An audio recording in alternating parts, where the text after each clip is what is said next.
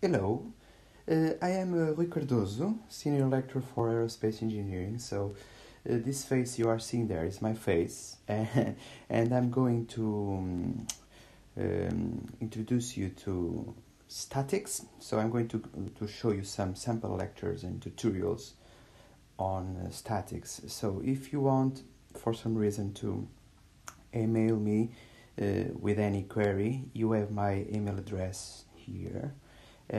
You also have these Instagram, Snapchats, Facebook, Twitter, things for Brunel, which you can try to follow. So what I'm going to cover in these sample lectures and tutorials is basically material for your year 1 at Brunel. So I'm going to cover statics only. Of course, you are going to do many other things, but the main topics I would like you to focus is basically the first three: vector analysis. I'm going to give a very quick review of vector analysis with the basics. And then I'm going to move to equilibrium of a particle, where a lot of vector analysis is required. Then I will introduce moment produced by a force vector. So these are quite basic but extremely important concepts that you need to know very well for the remaining of your lectures. Then I will move to the equivalent system force moment, where you will learn how to basically build an equivalent system that is in the same equilibrium conditions as the original system. That will be very important for the topic that follows, which is equilibrium of rigid bodies, which is the main topic in statics. We will study many different types of supports. The bodies or the rigid bodies, they need to have supports. They cannot be levitating in the air. And then we are going to learn how to replace those supports with forces, which are called reactions. And we are going to learn how to derive the equilibrium equations. Basically, these equilibrium equations will make sure that your body is in equilibrium. And then from those equilibrium equations, you can calculate many different unknowns. Then we will talk a little bit about beams. We will derive the transverse shear force and bending moment diagrams for beams. So this is a kind of introductory video I will have for all these sample lectures. Of course, different lectures will have this same introductory video, but they will refer to different topics on this table of contents if you want.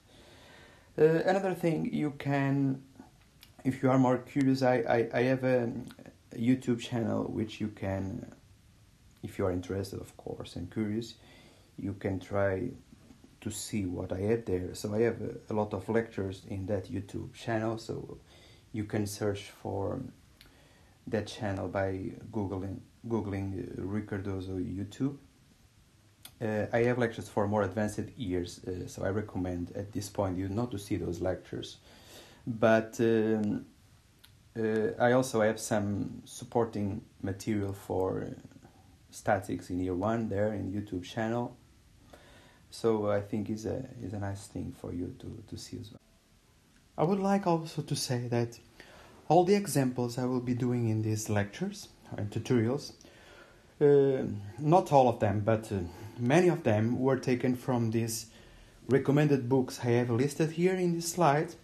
So Engineering Mechanics Statics from Ibler, or from Vector Mechanics for Engineers, Statics from Beer and Johnson, from Engineering Mechanics Statics from Marian, Bolton and Craig, and also from my own book, Stress Analysis for Lightweight Structures, a MATLAB-oriented approach. So all the examples you will see in the videos, sometimes I refer which book I've taken the example, sometimes I don't, but these are the books that I follow. So in case I forget to mention which book I took the example, you have here the list of books, so you know where they came from. Right, thank you. So we will move now to the specific lecture. We will have something like, for example, let's start with a clamped beam with a force at the tip, let's say force F, okay? So imagine we have this beam which is clamped. This can be, for example, the wing of aircraft, yeah? The wing is clamped on the fuselage of the aircraft, right?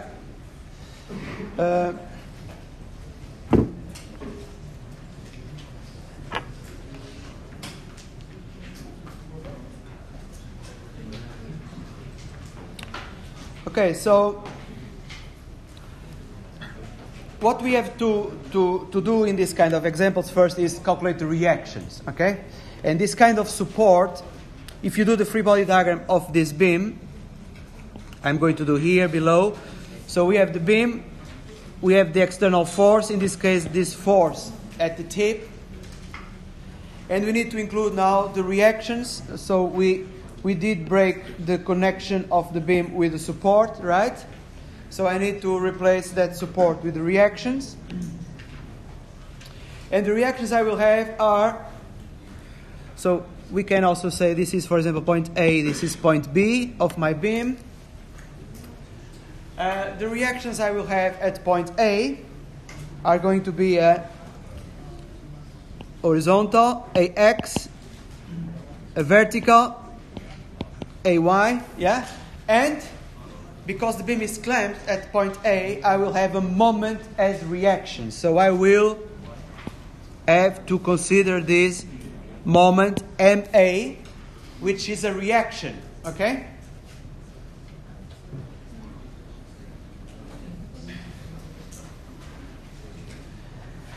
And now, once I have the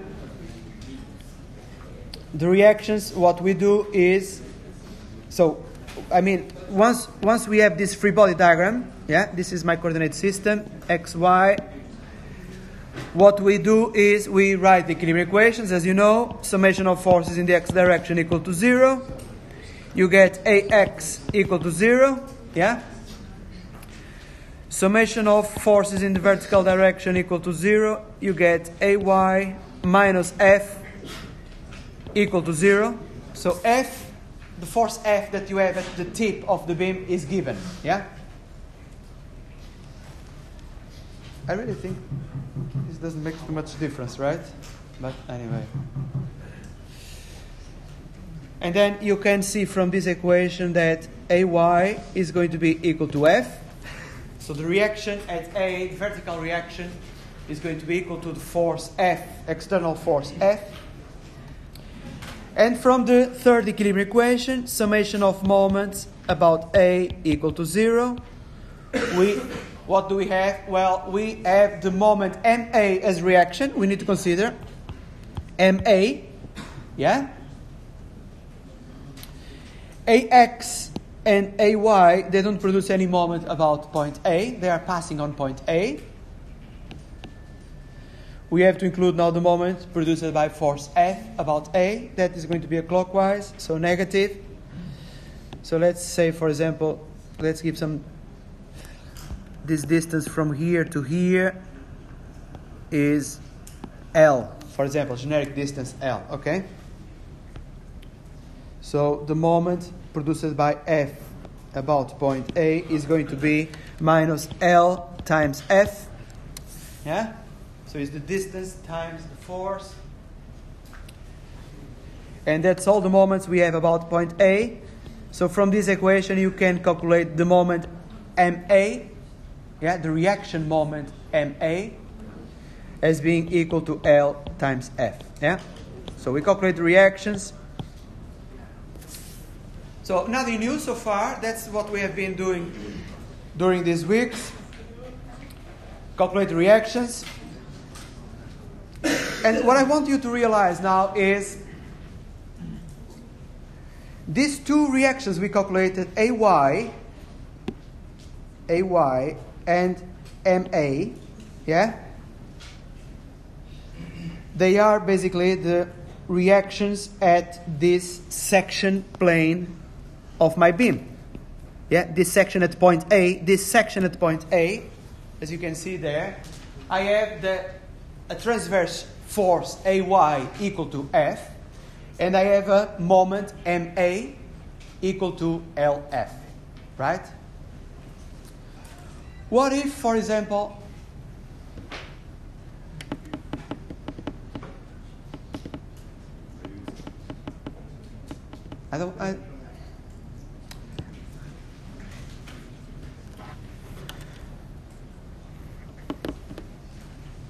it's quite easy. All right. So as I was saying, we calculated the force AY and the reaction moment MA, which are basically the force and moments at this section A of my beam. But what if I want, for example, to know what is the moment about this section? So let's say this section is at a distance, let's say distance x, a generic distance x from point A. What I want to know now is what is the shear force and the bending moment at this section at the distance x from point A. Okay? That's what we are going now to pursue, is what is the shear force. We usually call this transverse shear force V as a function of x. Okay, so we are going to define a section plane in my beam at the generic distance x from point A, and then I'm going to try to calculate the transverse shear force Vx and the bending moment, which we will call mx. The reason why we have this x is because, as you can imagine, this shear force V and bending moment m, they will change with the section plane I use for my beam. So if I cut my beam in these different section planes, basically I will have different shear forces V and different bending moments m in different points or in different cross sections of my beam. Okay? Yeah, you're going to ask something? What is the nature of the shear force? Sorry? What is the nature of the shear force? The nature of the shear force. It compresses. Well, the shear force is basically it will create a distortion or how to say. So, for example, imagine you have this block. Okay, if you apply a shear force here, what is going to happen to this block is it is going to distort. Okay, this distortion angle is because of the action of this shear force. Okay, yeah, that's why we call shear. So it's a kind of shear or distortion of the cross section of the beam. All right.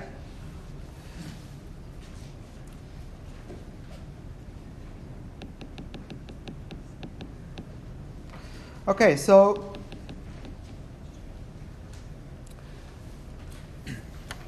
I need some space, so I'm going to delete this one here.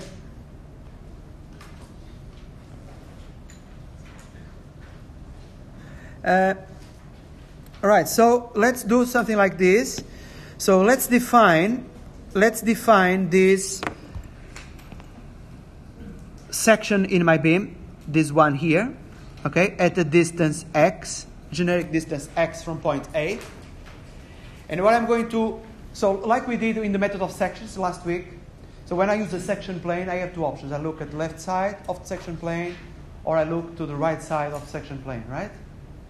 So let's say, for example, that I'm going to look to the left side of my section plane. So I will then do something like this, okay? So this is going to be my new free body diagram. Looking at left side. Now, if I do only this, do you think this left side of my section plane is going to be in equilibrium? So look, for example, if you try to do something like this, summation of forces in the y direction equal to 0, what do you get here? You get AY, yeah? What else?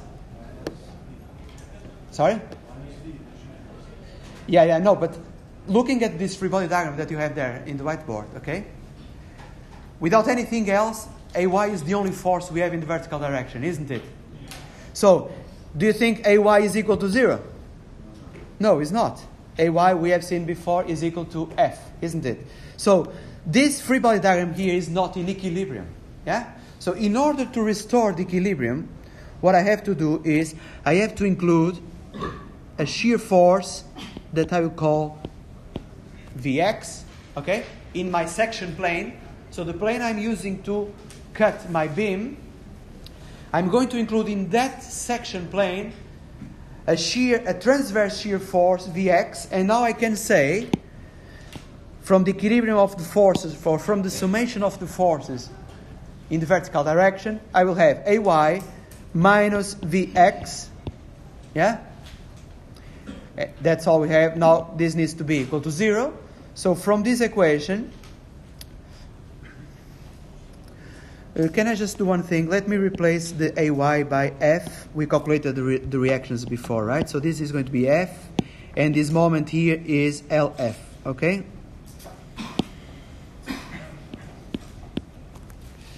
And AX is equal to 0, right? We concluded this when we calculated the reactions.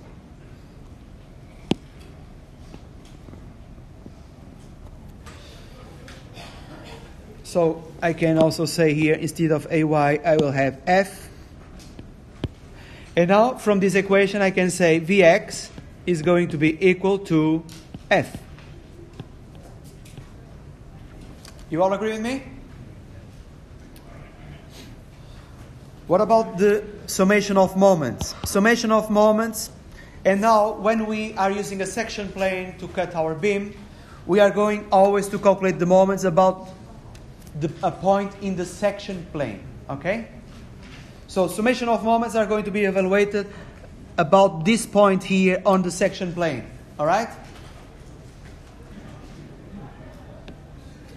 So if I do that, the summation of moments needs to be equal to 0 to be in equilibrium. All right, so Vx, so this Vx does not produce any moment about that point on the section plane. I have the moment produced by the reaction moment, LF, I need to include. So LF here, okay? I have the moment produced by this force F, which is how much? Positive or negative? Negative. So I need this distance. You agree with me? Which distance is this? X. So minus X. Times the force, which is F. Yeah?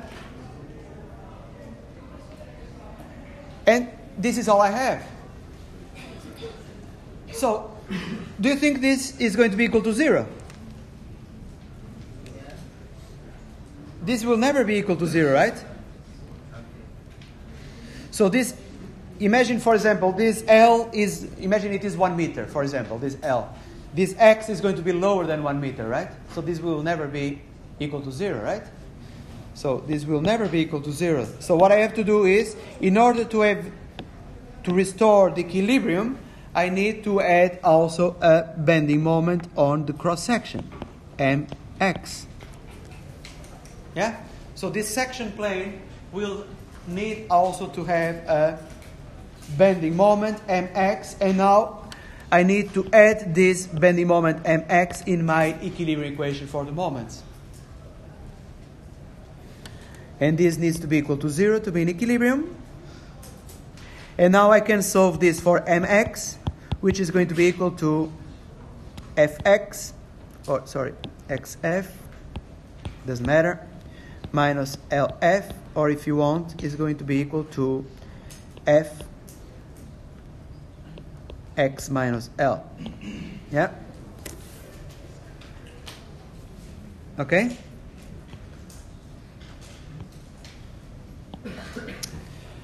And now look what I'm going to do now. So basically I obtained two equations, these ones here in these boxes. One for the shear force, or for the transverse shear force Vx, and another equation for the bending moment mx. And as you can see, they are function of this x variable. Well, Vx is constant, always equal to f, but the moment varies linearly with the x coordinate. Yeah? So what I can do with these equations is something like this. Maybe I can just copy. Oh, I can. So our initial beam was this one. Yeah? So this is one, this is L. Oops. This is L. So what I can do is, I can now, so this is point A, this is point B. I can now do something like this. I will represent here these diagrams. In this one, I will represent the shear force Vx. And in this one, I will represent the bending moment Mx. So I will need to have these two equations. So Vx equal to F. I can write them here. Vx equal to F. And for the bending moment, I have this equation Mx equal to Fx minus L.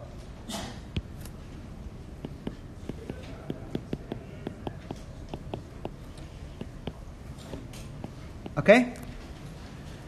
And don't forget that my x variable starts at point A. So my x variable starts at point A, yeah, as origin at point A. So let's start with this one for the shear force. Vx equal to F, always constant. So it means I will have for Vx this distribution of my shear force along my beam. Yeah? So what does this diagram tell us? At any point of my beam, my transverse shear force Vx will always be equal to F. Constant and equal to F. What about the bending moment? Look at this. We obtained this equation for the bending moment. So M is a linear equation in my x coordinate. So it's going to be the equation of a line, right? Yeah? So in order to have the equation of a line, in order to draw this line, I need 2 points. If I have 2 points, I can then draw the line, right? So let's start with the first point. For x equal to 0, that means section A of my beam, isn't it? Yeah? So if I replace here x by 0 in this equation, x by 0, I get my bending moment equal to minus FL. So let's say this point here is going to be minus FL. I need another point to draw the line. That other point is going to be point B. Point B means x equal to L, isn't it? So if I replace in this equation x by L, I get bending moment 0. Yeah? L minus L is equal to 0. So I get this point here is the 0 bending moment. So if I connect these 2 points with a line, then this is going to be my distribution of my bending moment. Why is this important? Because as you are going to see next year, we are going to study bending analysis, okay? When you design something like, for example, a beam for bending analysis, you need to be looking for the maximum bending moment on the beam. Yeah? So that's why these diagrams are extremely important, because from these diagrams you can see that the critical section of the beam, the one with the highest bending moment, is this one here, which corresponds to the root of the beam, or the section at point A of my beam, right? Is where I have the maximum bending moment installed. Okay? So you are going to learn in year 2, not here because we don't have time, but in year 2 you are going to learn to design the beam for bending behavior, for transverse shear. So for bending behavior, you need to be looking at the bending moment diagrams, like this one. For the transverse shear, you need to be looking at the transverse shear force diagrams, like this one. Okay? Another very interesting thing you need to consider is, okay, so let's go back here. So let's go back to this initial problem here. So we decided to cut our beam with this section plane and look at the left side. But if I decide to cut my beam in the... So it's better to draw it here again. If I decide, so I have my beam with the force here on the tip, this one, F. Okay? If I decide to cut my beam here now with this section plane, and if I decide to look at the right side, that is also possible. All right? And how would I do that? So if I decide to look at the right side, I will now define my x coordinate starting. So this is my point B of my beam, right? I will get my x coordinates now starting at point B and going to the left. So the positive x is to the left. And I will have now to consider my transverse shear force Vx, now going up, and my bending moment clockwise. Yeah? So it's quite easy. In a beam, whenever you cut a beam with a section plane, you always need to put in that section plane a transverse shear force V and a bending moment M. Okay? You always need to do that. Now, if you compare this situation with this one, when we looked at left side with this one, okay? So I'm going to do this. So we have... So I'm going to draw the beam here again. Maybe it's easier. And now I'm going to consider two section planes, this and this, okay? And I'm going to look at this region of the beam between these two section planes, okay? So I'm going to get rid of this one and get rid of this one and only look at this portion of the beam that is between these two section planes. Now, when we use this section plane here, this one, if you look at this one, it means I have the beam on the left side of this section plane, right? So I need to include my shear force V, like this, and my bending moment anti-clockwise, like this, in this section plane, okay? Now, if I look now at this section plane, for this section plane, the beam is now on the right side of this section plane, right? So I have a situation equivalent with this one, yeah? So it means I need to include a transverse shear force going up, like this one, yeah? And the bending moment that is going to be clockwise. Okay? So I don't know if you are seeing what I'm doing here. So I'm considering in my beam two section planes. So for one section plane, our beam is on the left side, and for the other section plane, the beam is on the right side of the section plane, okay? And we need to represent these initial orientations for the shear force V and for the bending moment exactly like this I represented here, okay? Why? Because if we don't do this way, if you try to do summation of forces in the vertical direction equal to 0, what do you have? You have Vx, this one here on this section plane, minus Vx, which is this one on the other section plane, equal to 0, which is correct. Yeah? I'm keeping equilibrium. Same thing for the moments, right? If you do summation of moments equal to 0, this equilibrium equation. In this section plane here, you have an anti-clockwise bending moment. So you have a positive mx. But in this section here, in this section plane, you have a clockwise bending moment. So you have minus mx. And they cancel each other. So at the end, this is in equilibrium, right? So everything needs to be always in equilibrium. Everything, any section, any portion of the beam you consider needs always to respect the equilibrium equations. That's why you need to have this convention for the section planes you are using to cut your beam. And you need to be careful. If you are cutting and looking at the left side of the beam, you need to use this initial orientation. If you are cutting the beam with this section plane and looking at the right side of the beam, then you need to use this other initial orientation for the shear force and bending moment. Okay? All right? So, going back to our example here. So I will delete this now. Going back to, don't forget what we did here was we consider the beam, we use a section plane, and now we are looking to the right side of the section plane. So this is my free body diagram. If I do summation of forces in the y direction equal to 0, I have Vx minus F equal to 0. So it means I have Vx equal to F. Yeah?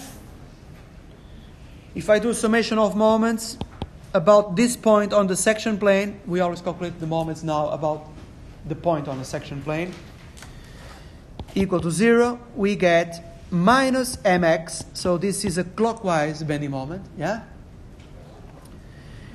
Minus xf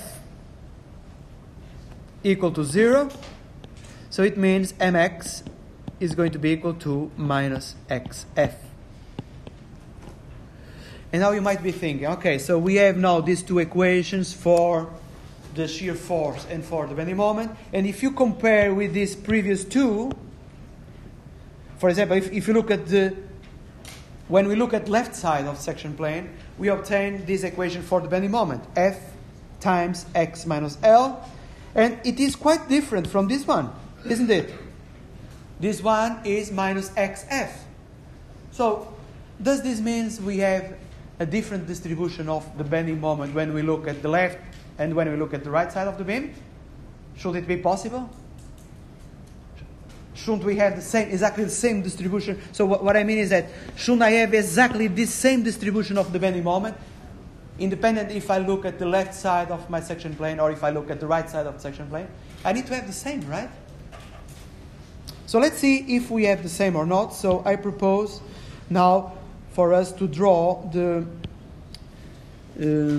diagrams.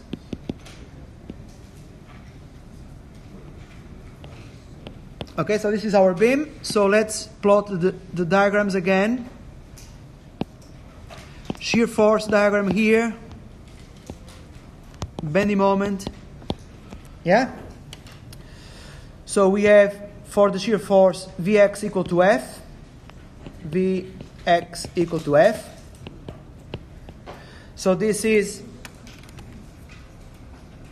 constant and always equal to F, right? So this is F, right? So this is the same as this one we obtained when we look at the left side of the section plane.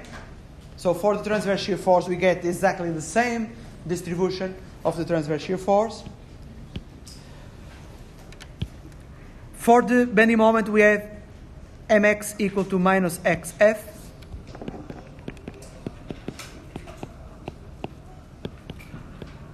Don't forget now that our x is starting at point B, yeah? When we look at the right side of the section plane, our x has origin at point B. So you can say something like this. This is my x. So x equal to 0 means we are at point B of the beam, yeah? So if I replace here x by 0 in this equation, I get the bending moment equal to 0 for x equal to 0, so this point. Yeah? Now, if I replace x by L, I will be at point A, or at the root of the beam, right? And if I replace x by L, I will have bending moment equal to minus LF. So it means I will get something like this point, which is minus LF. So yeah, I have these 2 points. Again, this equation is a linear equation in x. So it's the equation of a line. So if I have 2 points, I just connect these 2 points with the line, and I have this distribution for the bending moment.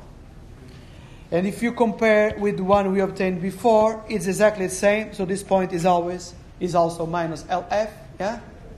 This point is 0. Linear distribution, which is exactly what we obtained here. 0 minus LF. As it should be, right? So, conclusion is, it doesn't matter. So you have a section plane. You can look at the left side of the section plane, or you can look at the right side of the section plane. As far as you represent these initial orientations properly. Yeah?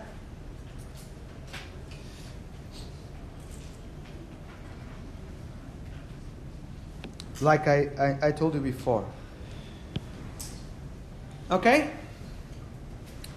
Another thing we can conclude from here is that in this example we had our beam like this, right?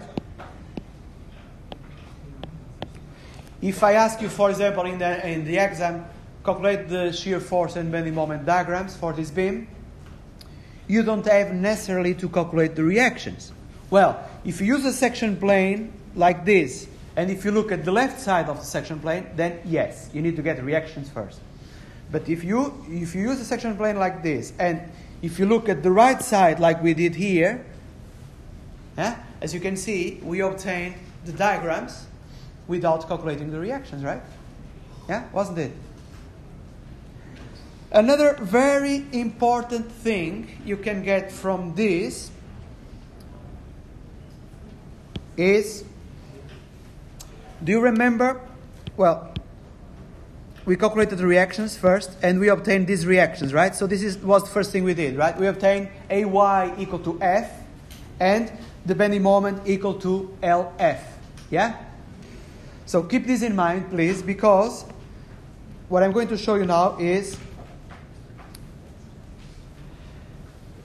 look, if I am at this section plane, so I'm going to delete this. Section plane at point A, so this is my point A. For this section plane, so I have these two guys, right? Yeah, shear force V and bending moment. So I'm going to represent this here. Shear force V and bending moment clockwise, initially mx, okay? I have this at, when I look at the right side of my section plane, this configuration, right? I get this initial orientation for the bending moment and shear force, right? Bending moment clockwise, shear force going upwards, right? That's what I'm doing here for section plane at A. Look, I have a section plane at A. I'm looking at the right side of my section plane. So I need to have this initial orientation for Vx and Mx. You agree with me? Yeah? Now look at this. Vx is equal to F. So I will replace now here in this section plane at A, Vx by F. And compare this with the reaction we obtained for AY. Look at this. F. Yeah? So Vx at section A is equal to the reaction at A, equal to F. Yeah? Now let's see the moment. What happens to the moment? The moment at section A, so is this section here, right? So is this section here in my diagram. The moment is equal to minus LF. Minus LF, right? That's what we obtained in the diagram. So minus means what? I need to reverse the initial orientation I gave to my moment. So instead of being clockwise like this, it needs to be anti-clockwise. Oops. Anti-clockwise. And the absolute value is, for the moment, is LF. So it means in section A, my bending moment diagram is telling me that I need to have an anti-clockwise moment equal to LF. So what was the reaction moment we calculated before at point A, at support A? Anti-clockwise LF, right? Yeah? So, look at this. When we decided here to cut the beam with this section plane here and look at the right side, we didn't have to calculate the reactions, as you can see from here, right?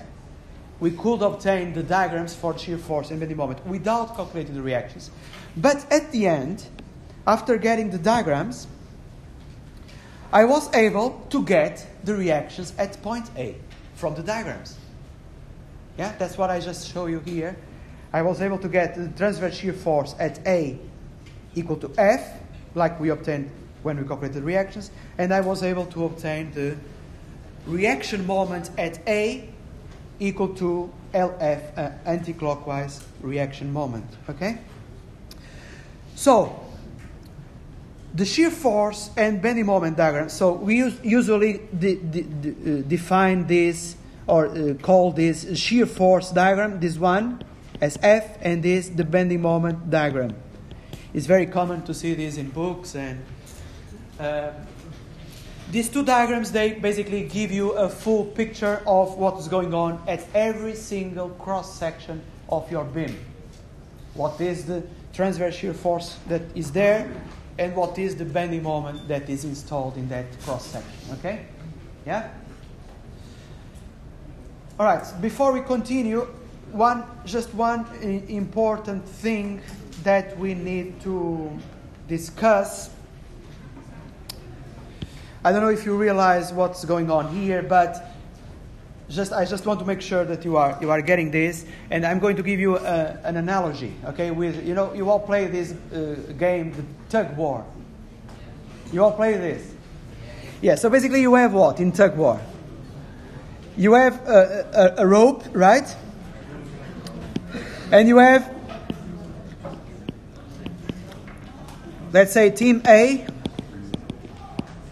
and Team B. Yeah? So Team A have two members, and Team B will have 3 members, for example.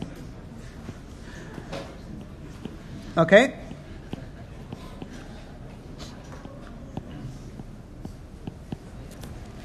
All right? So, basically what these guys are doing is they are pulling. So this Team B is pulling the cable with this force, let's say FB. And this Team A is pulling the cable with this force FA. Yeah? And if they are in equilibrium, so basically if this cable is not moving anywhere, they are in equilibrium, this means that summation of forces in the x direction equal to 0. It means FB minus FA equal to 0. So this means FB equal to FA. Isn't it? Yeah? So they are in equilibrium. This is the situation. Now, I go there with a scissor and I cut the cable, okay? So I cut the cable with a section plane. Yeah? And what happens to these guys? So if I cut the cable, let's look at Team A. What is going to happen to Team A? So let me get rid of Team B. So I just did cut the cable, right? So do you think these guys in Team A will be in equilibrium? Or do you think they will fall down, right? Because summation of forces in the x direction is no longer equal to 0. Yeah? So in order to restore the equilibrium of Team A, what I have to do is I need to include in this section plane a force in my cable in the opposite direction, which is equal to FA, right? Or FB, because FA needs to be equal to FB. But anyway, in this case, equal to FA. And now I can say that my equilibrium is going to be verified, because I will have FA minus FA, then equal to 0 again. So I restore the equilibrium. So basically, this force that you have here on this section plane is the internal force in the cable that is able to keep these two teams in equilibrium, right? Yeah? So when I cut the cable, I need to, so I'm breaking down that connection on the cable, so I need to include the internal force on the cable. In this case is an axial force Fa, right? That's exactly the same thing that is happening with the beams. Look, I have the beam here with this force F at the tip, and this beam is clamped at A, right? This beam, so this is point B, this is point A, is clamped at A, and this beam is in equilibrium under these conditions. That force F and the reactions at the support at A, they are in equilibrium, right? So if I decide to come here and to cut the beam to break the connection on the beam in this with this section plane at this position, I'm destroying the equilibrium, and the only way for me to restore the equilibrium is by adding this shear force and bending moment. And that is the difference between the beam and the example of the cable in the tug war.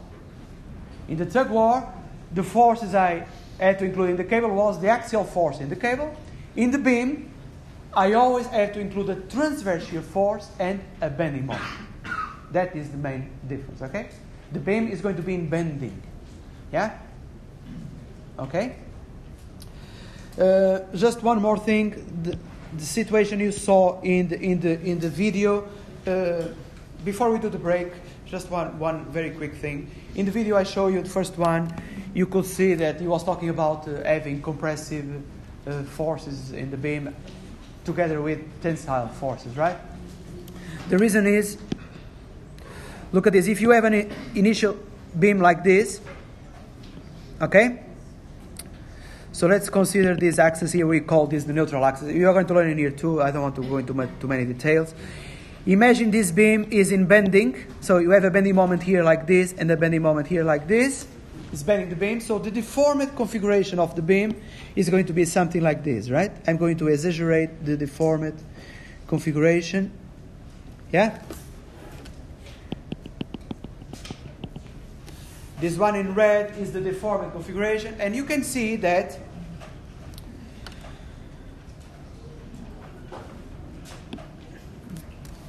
okay, I'm going to use the green color here.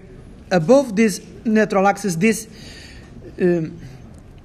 points, so if you compare these points here are going to be compressed, right? In order to have this curvature on the beam, you need to be pushing these points on this top layer of the beam. You need to be pushing them, compressing them. So you will have here a negative forces above this neutral axis. On the other side, below this neutral axis, so in this region here, these points, they are going to be stretched, okay? So it means they are going to be in tensile, so you are going to have positive forces there. So if you represent in a cross section the distribution of the forces on the beam, you will have something like this. Negative forces going in this direction and positive forces going in the opposite direction, okay? So for this cross section of the beam, you will have regions, this region where you will have the points are being compressed, and you will have another region here below where the points are being stretched, okay? That's what he was referring in the video. So that is also another difference, for example, when you compare beams with the struts we did in previous weeks, right? Strut is in tension or in compression, and all points in the cross section are in tension or compression. Beams, in the cross section, you have some points in tension, some points in compression. Yeah, that is because of the bending of the beam. Yeah. Okay, so let's do a 5 minutes break, and then we continue after 5 minutes. Okay. All right.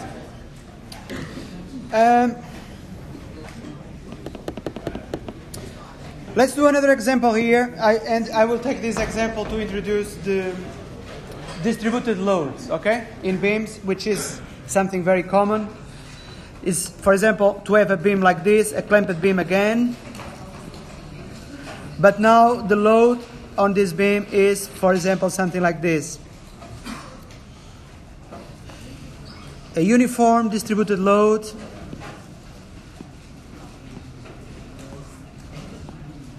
this is quite common. Bridges, again, aircraft wing. The lift is a distributed load with elliptical shape, for example, right? That is the ideal one, but it doesn't matter. So you have this kind of loading for the beams. So this distributed load, the data can be given to, or this load can be given to you something like this. For example, 10 kilonewtons per meter. Yeah? So basically, this is telling you that you will have 10 kilonewtons distributed over a length of 1 meter. Yeah? So if you have a beam, for example, like this one with 3 meters, so it means you will have a total load on the beam of 10 kilonewtons meter times 3 meters, 30 kilonewtons, right? Yeah? Which basically corresponds to the area, if you look carefully, the area of this rectangular distributed load or uniform distributed load is the area of this rectangle, right? So this height here is 10 kilonewtons per meter. The width is 3 meters. So the area of this rectangle is 3 times 10 is equal to 30 kilonewtons. Yeah? Isn't it? Yeah. Why am I doing this? Because I can in fact replace the distributed load with an equivalent load.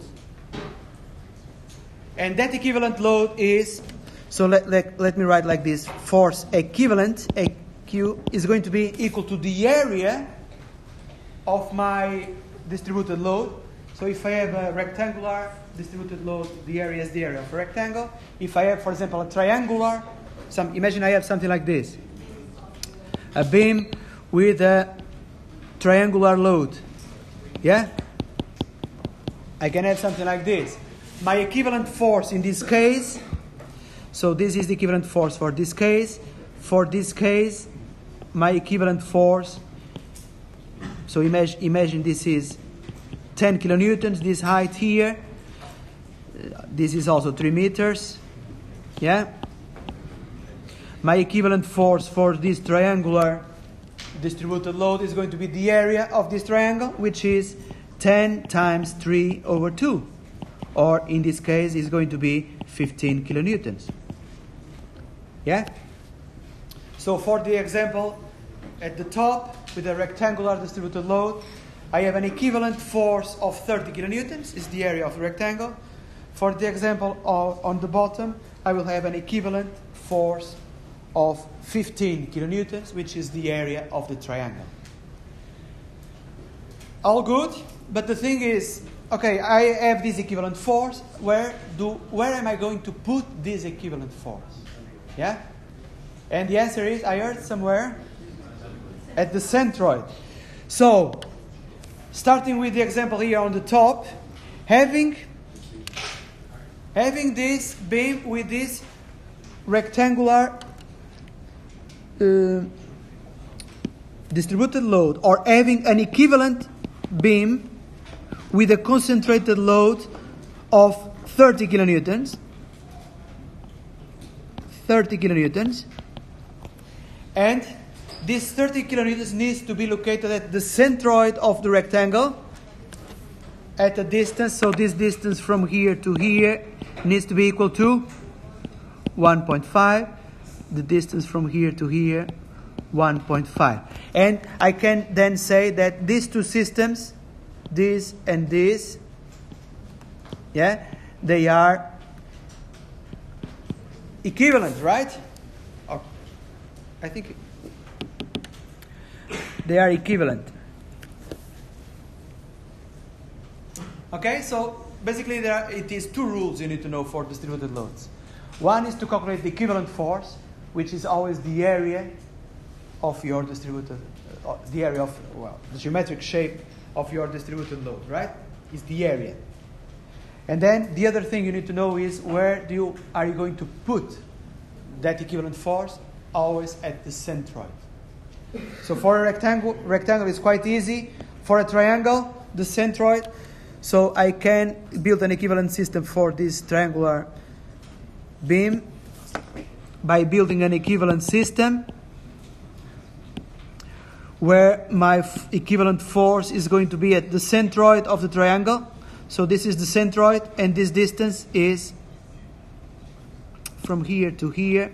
This distance is 2/3 of the width, in this case 3 meters.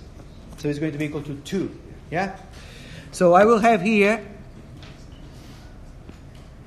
this equivalent force of 15 kilonewtons,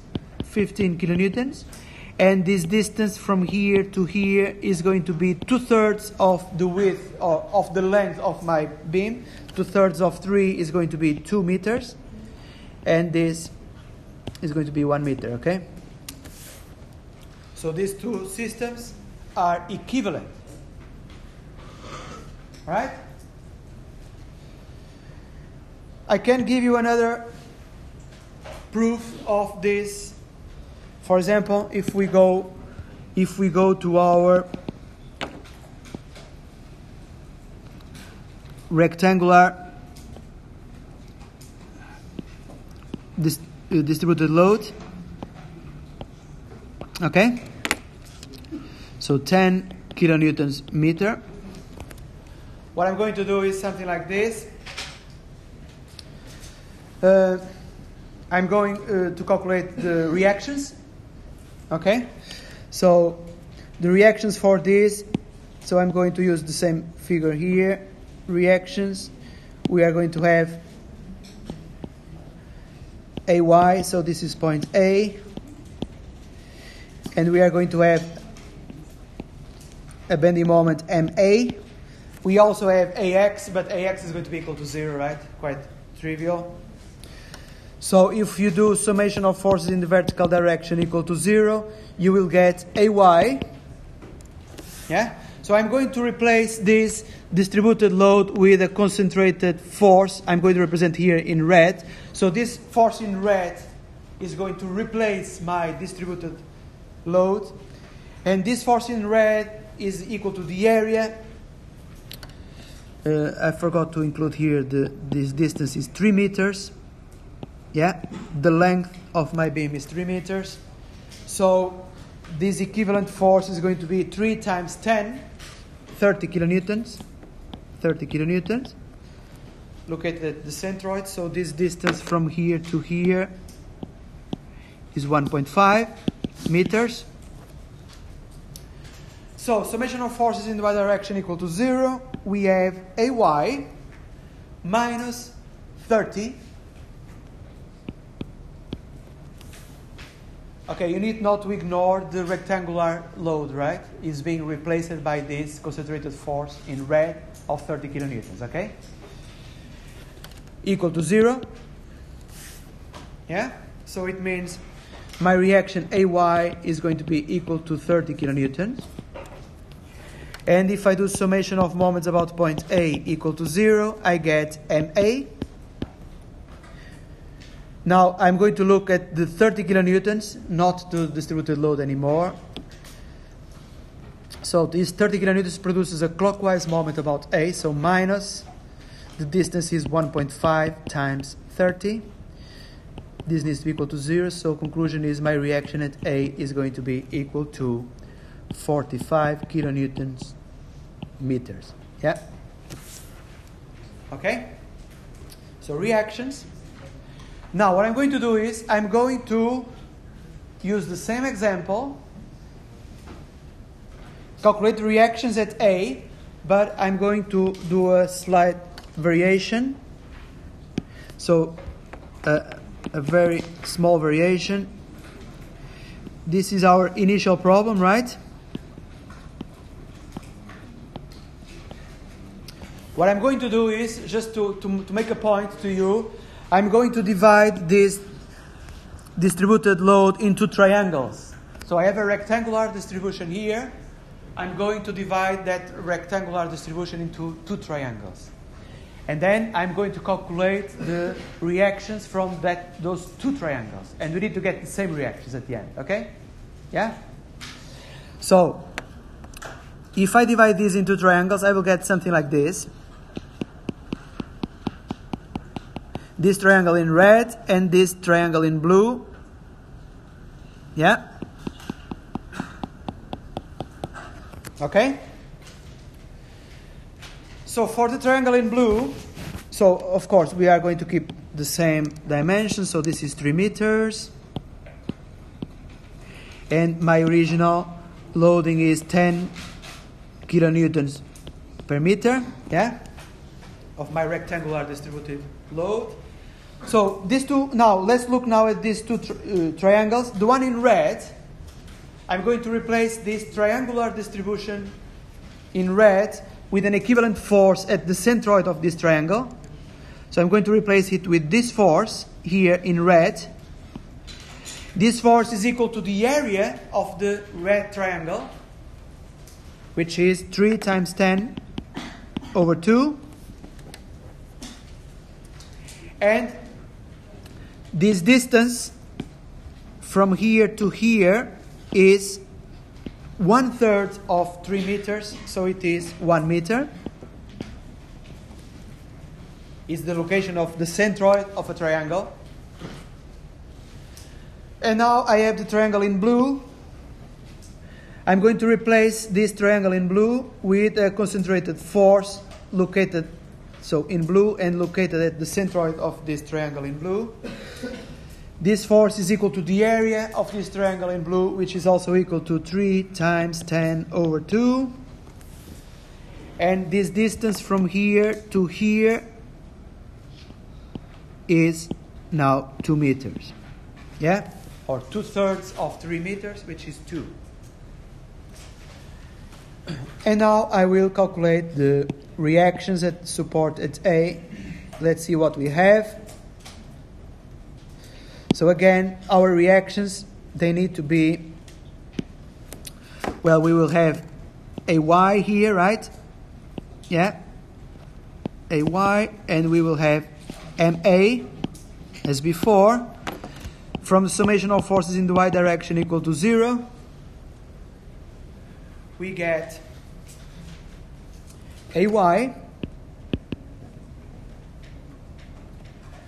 minus the concentrated forces from the red triangle, which is 3 times 10 over 2, minus the concentrated equivalent force from the blue triangle, which is 3 times 10 over 2. This needs to be equal to 0, so from this equation we get AY equal to 15 plus 15, 30 kilonewtons. Okay? Now the second equilibrium equation, summation of moments about A equal to 0. You get MA. The moment produced by this equivalent force for the red triangle is going to be clockwise, so minus the distance is 1 meter, 1 times the force, which is 3 times 10 over 2.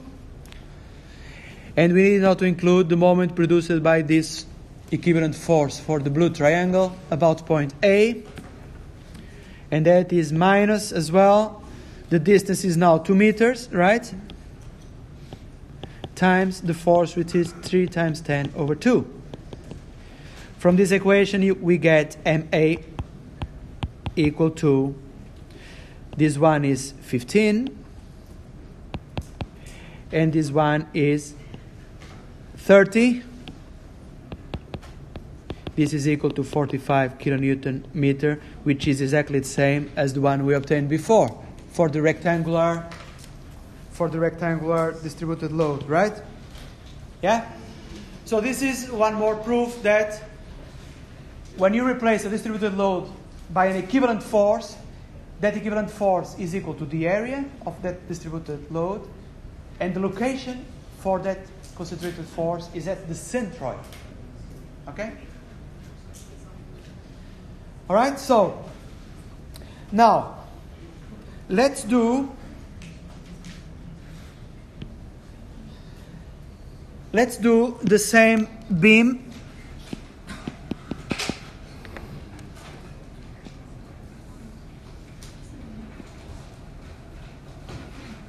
Okay? Clamped beam with a uniform distributed load like this one, 10 kilonewtons per meter. I want now to plot the shear force and bending moment diagrams for a beam with a distributed load like this one. Okay? So we have to use a section plane. I can look at the left or I can look at the right side of my section plane. Which one do you want? If you look at the left, you need to consider the reactions, but we calculated already the reactions, right? So we have the reactions, it's fine. If you look at the right, you don't need to calculate the reactions. So which one do you want? The right? So let's look at the right side. Okay? So this is what I have on the right side. Of course, I need to include in my section plane, I need to include my transverse shear force V, Vx, and my bending moment, Mx. Okay? And my x variable will start at this point and go all the way. So x is the coordinate or is the location of my section plane, the one I'm using to cut the beam, right? So if you are looking to the right side of the section plane, you need to start at the tip of the beam, in this case, and then x goes all the way until the section plane, right?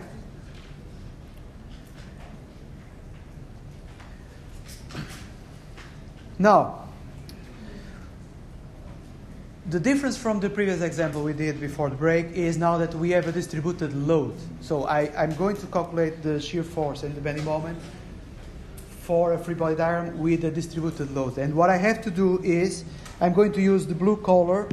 I'm going to replace this distributed load with an equivalent system with a concentrated force. And this concentrated force is located at the centroid of this rectangle. So my question to you now is, how much is this distance from here to here? From here to here, how much is this distance? X over 2, very good. You all agree? So X is this total distance, right? So the centroid of the rectangle is at the midpoint, yeah? So it means that this needs to be X over 2. Yeah? Is the centroid of my rectangle. And this equivalent force is equal to the area of the rectangle. So this height is 10. Yeah, your 10 kilonewtons meter is this height. This length is how much? X. So this equivalent force is equal to 10x. 10x. Yeah?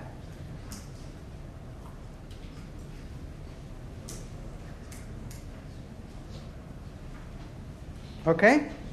And now we are going to work with this equivalent concentrated force that you have there in blue, 10x, instead of working with the distributed load. And then we can say, from summation of forces in the y direction equal to 0, you will get Vx, what you are looking for, minus 10x, yeah, equal to 0. So from this equation you get Vx equal to 10x. You get an equation for your transverse shear force, which now is not constant anymore, is linear with x. And the other equilibrium equation you have is summation of moments equal to 0. Moments about this point on the section plane. Don't forget this. Which moments do you have? Well, you have the bending moment minus mx. So it's clockwise, so minus mx.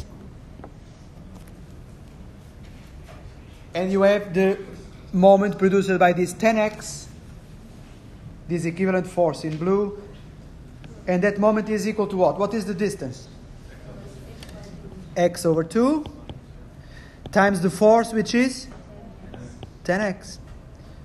And that's all we have for the moment. This needs to be equal to 0. So from this equation you get mx. Your equation for mx is going to be equal to minus 5x squared. Yeah? You all agree? Minus 5x squared.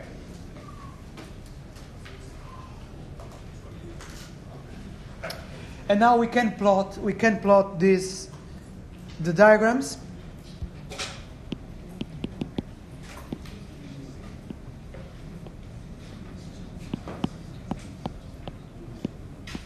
This is our initial beam, right? So we are going to plot the transverse shear force here, the bending moment here. Oops.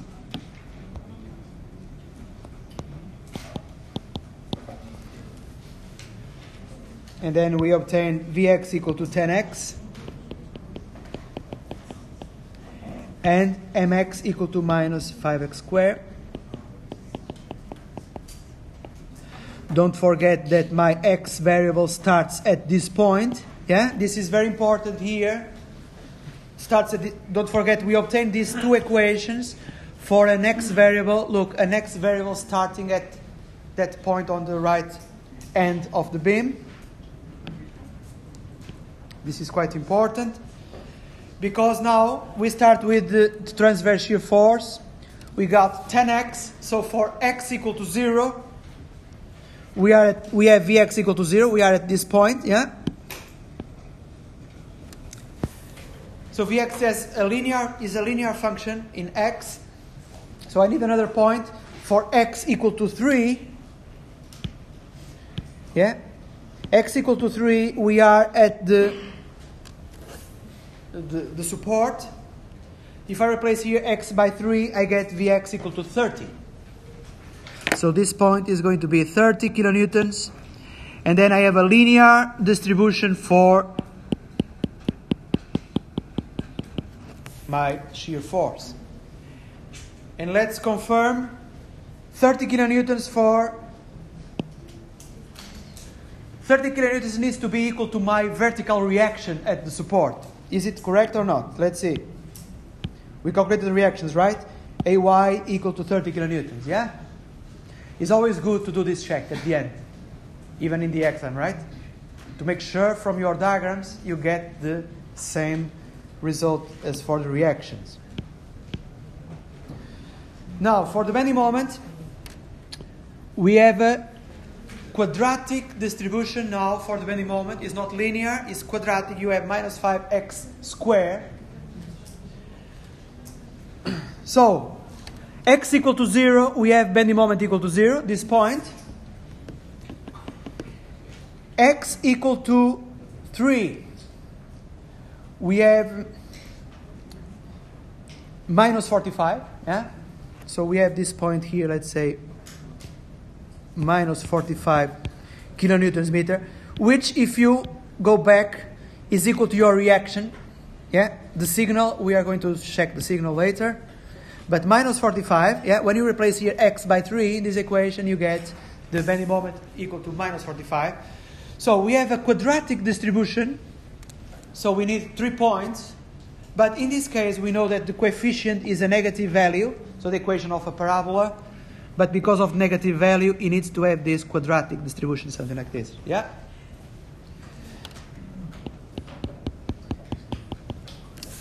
Okay?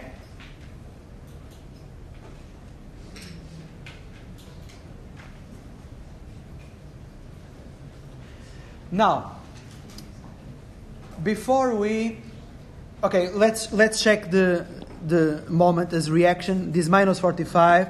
So don't forget we have this moment here. We assumed initially clockwise. So when you get minus 45, it means you will have at your section A a clockwise moment and equal to 45, and this compares very well with this clockwise moment, MA equal to 45. Exactly the same, right? Anti-clockwise in both cases and equal to 45. Yeah? Now, one interesting thing I want to show you. You can obtain the shear force V by doing the minus the derivative of the bending moment in order to x. Let's see this case. Our bending moment is minus 5x. So the derivative of the bending moment is going to be equal to minus 10x. The bending moment is minus 5x squared, sorry. Minus 10x. So if I multiply this by minus 1, I get plus 10x, which is equal to my 10x, Vx, all right? Let's see the previous example we did before the break. Where is it? This one. You can obtain Vx by doing minus the derivative of the bending moment in order to f. So let's derive this bending moment in order to x. So Vx is going to be equal to minus the derivative of this minus xf in order to x is minus f. This gives you f, which is equal to this one. Yeah? Okay? So it's another check you can do in your exam.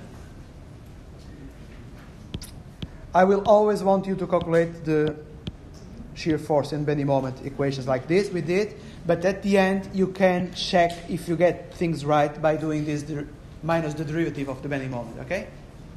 If you get the shear force, most probably you got things right. If you don't get the shear force, most probably you have something wrong. Not most probably, for sure you have something wrong. Yeah? That is also another check you can do. All right, so let me see what else. Yeah. One more thing before we finish. So far, these two examples we did today, we are assuming that there is no variation on the load, yeah, on the external loading along the span of the beam. What I mean is that, for example, imagine I give you an example like this. We can keep the same clamped beam, same 3 meters.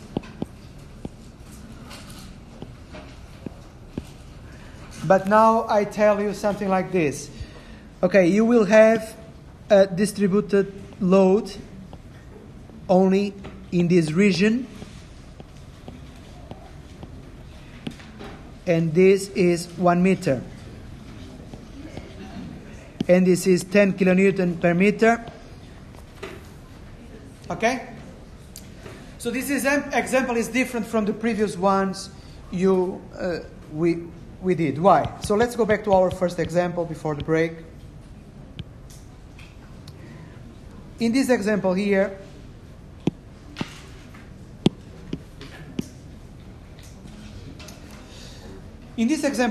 so if you look at the free body diagram we use it, so we use the section plane, we look at the right?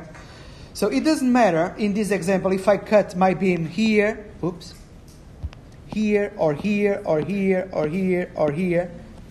Yeah? For all these section planes I have there, if you look at the right side, you will always have a free body diagram equal to this one I'm circling here, right? Yeah? You agree with me? Yeah. Always. It will never change, right? It doesn't matter which section plane I use. However, in this new example I'm giving you, if I cut my beam in this region and look at the right side, I will have something like this. Yeah?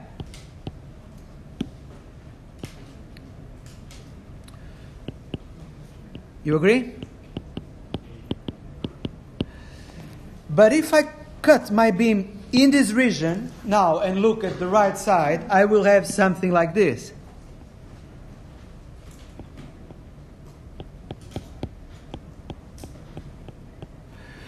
So this is going to be 1 meter.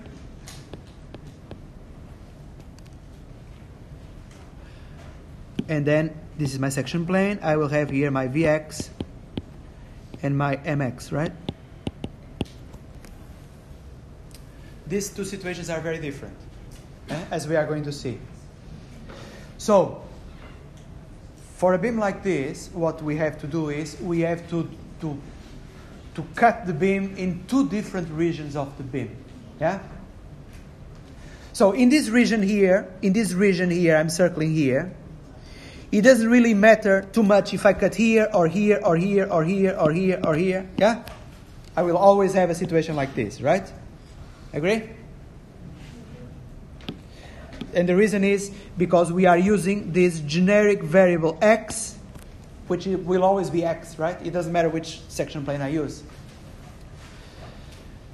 For this free body diagram here, it also does not matter if I cut my beam here or here or here or here. It doesn't matter, right? Because I will always have my x starting here and going all the way to this point. Yeah? So we will have these two situations that we need to do them separately. So starting with this one, I'm going to copy this. Starting with the first one. So what you have to do is, this is your free body diagram. So you quickly write the summation of forces in the y direction equal to 0. You get Vx minus 10x. So don't forget, we are replacing this with an equivalent force, which is 10x. Yeah? Equal to 0. So you got Vx equal to 10x. Yeah? And for the moments, you do summation of moments equal to 0. So you got what? Minus mx minus x over 2, which is the distance, times the force, which is 10x, equal to 0. So you got mx equal to minus 5x squared. Same we obtained before, right? And now you have to do the same thing for this free body diagram here at the bottom. I'm going to copy. Yeah, I'm going to paste here. For this free body diagram at the bottom, this one here, you need to do again same thing. The equilibrium equations. Summation of forces in the y direction equal to 0. So let's put the same here. So you got Vx. This equivalent force now is going to be equal to the area of this rectangle, which is 10 times 1. Yeah? 10 times 1. So Vx minus 10 equal to 0. So Vx equal to 10. As you can see, look at this. This Vx equal to 10 is different from this one, isn't it? Yeah? Summation of moments equal to 0, you get minus mx. Now we need to calculate the moment produced by this 10 equivalent force about this point. And minus, the distance is, how much is this distance? I need this distance, right? X minus 0.5. Very good, very good. So that distance is x minus 0.5 times the force, which is 10. And this needs to be equal to 0 to be in equilibrium. Mx equal to minus 10x plus 5. Which is also an equation very different from this one. Yeah? Look, that one at the top is a quadratic equation in x. This one here at the bottom is a linear equation in x. Yeah? Very different. So, and the reason why we have to do this separated is because what I explained here. So I hope you understand this slide here. Yeah? And now we are just going to finish by plotting the diagrams. So we will have our beam here. Yeah? This is 1 meter. So what we have to do, we have two distinct regions of the beam. So we have, for the diagrams, we have to consider these two. So I'm leaving here for my diagrams this region of the beam. So, and then this is going to be a different region of my beam, right? Where I will have different equations for the shear force and bending moment. So I'm going to plot here my Vx, and I'm going to plot here my Mx. And I'm going just to, so, yeah, one more thing we can do is, don't forget my x starts here. And what we can do now is, we can divide this into regions. So we can say for x bigger than 0 and smaller than 1 meter, and I will have here another region for x greater than 1 and smaller than 3 meters. So this region is this region here, while this region is this region here. Can you see different colors, different regions on the beam?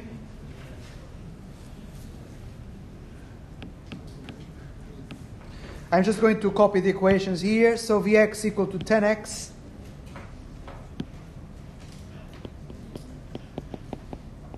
for this region, and mx equal to minus 5x squared. And for the other region, I have Vx equal to 10, Vx equal to 10, and the bending moment is minus 10x plus 5. Yeah? Okay? And now we just need to plot these equations. So starting in this region here, so we have Vx, so when x is equal to 0, we have Vx equal to 0, so we have this point. X equal to 1, I have Vx equal to 10, so this point here is 10. So the shear force grows linearly from 0 to 10 in that region. Now in this region, the equation for transverse shear force is this one, Vx constant and equal to 10. So we will have something like this in this region, constant and equal to 10. Yeah? And this is the distribution of the transverse shear force for that region of the beam. And now we need to go to the bending moments. The first region we have minus 5x squared. So x equal to 0, we have bending moment equal to 0. X equal to 1, we have bending moment equal to minus 5. And quadratic. Okay? The other region now is linear with x. So x equal to 1, which is this first point. We have minus 10 plus 5 is minus 5, which is this same point here, minus 5. X equal to 3, we have minus 30 plus 5 is minus 25. Yeah? So we will have minus 25. And this is a linear equation in x, linear in x. So 2 points. I connect them with a line, and this is my distribution of the bending moment. Yeah? And now, for example, imagine you were designing that bridge that you saw in the video. What you have to do, if you are designing for the bending, you need to look, the critical section, the critical cross-section of your beam will be the one here at the support, because it is the one with the highest bending moment equal to 25 kilonewtons meter. Okay? This is the highest, right? You can see from this diagram, what this diagram here is telling you is, along the span of my beam, the highest bending moment I have is at the root, or at the support, and equal to 25. That's why these diagrams are very helpful. Yeah? So if you design your beam, your bridge, for this cross-section, or basically what I'm saying is that if your bridge, if the cross section at the support can carry this bending moment of 25 kilonewton meters, it means any other section of your beam will be fine because they have lower bending moments. Yeah? So basically you only need to control this critical cross section of the beam. Then the bridge should be fine. Yeah? Okay? So, today in the afternoon there is no 1 hour lecture. We are going to do it on Thursday during the tutorials, okay? See you guys.